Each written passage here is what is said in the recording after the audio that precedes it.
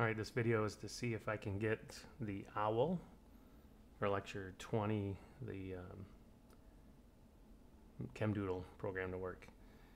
So I've got to draw SO2 and its resonance structures. I went and on a piece of paper figured out what SO2 should look like, how many electrons are in the terminal and on the central, and then I figured out I had there's two resonance structures.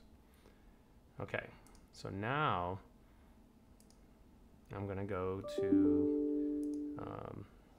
here in ChemDoodle and see if I can draw sulfur dioxide. That's what it's asking me to do. I'm going to find the S,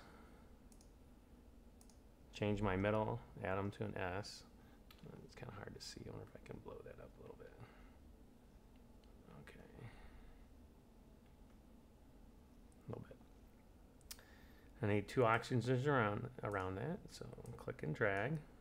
Click and drag, change one of them to a double bond, get my electrons, 1, 2 electrons, 1, 2, 3 electrons around the oxygen, and one on the sulfur. So that one's done, but I need another resonance structure, so I'm going to come down here and add another resonance structure, and hopefully I can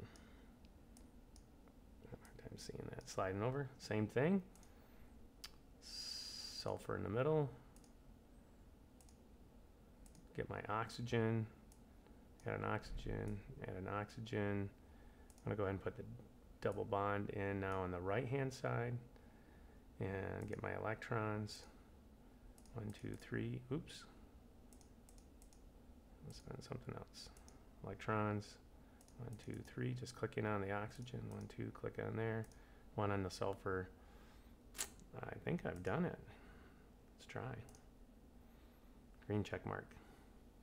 Seems to be working for me. Hopefully it'll be working for you. Let me know what you find out.